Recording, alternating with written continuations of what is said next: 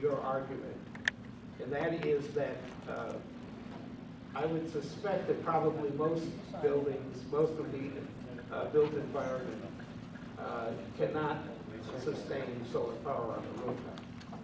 We live in a city like ours where there is an urban forest.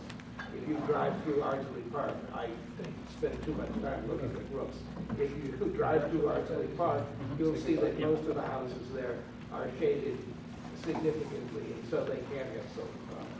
So the only way you're going to get solar power to those houses is through a mechanism such as yours. And that really helps people who would like to have solar, but their house wouldn't accommodate solar, be able to have it. And I think that's a powerful argument. Yes.